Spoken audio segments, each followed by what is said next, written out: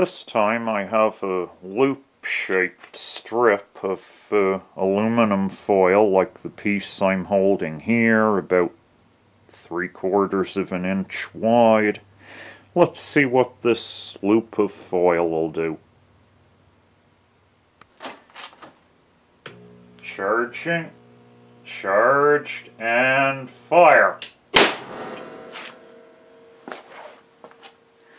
Again, a massive bang, and the aluminum strip is completely gone.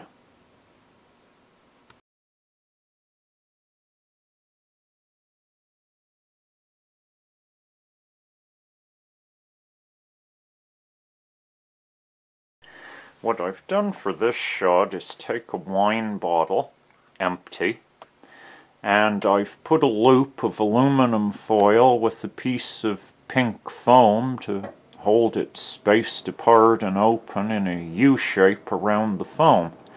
This has been pressed into the neck of the bottle, and you can see where it ends, just below the neck of the bottle. Let's give this a try and see what, if anything, happens. Charging, charged, and fire!